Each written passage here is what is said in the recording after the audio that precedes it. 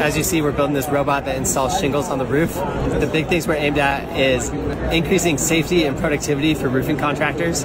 The way we do this is the robot attaches to the roof through some anchor points, and it uses synchronized winches to move itself around the roof.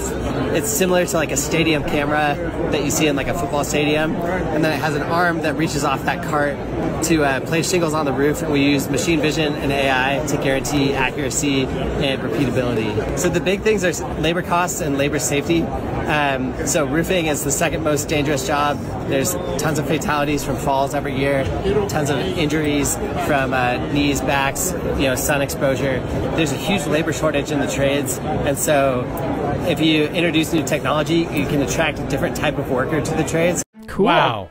Very, That's cool. Very interesting. I think something when it comes to roofing and in the likelihood of accidents and injuries and fatalities, this is where I can get behind, hey, maybe AI could be of benefit. I'm okay if a robot falls off a roof. I'm not okay if a human being does. Yeah, save human lives. That's what we're finding out. They're using AI for some good things, using the modern technologies for some good things.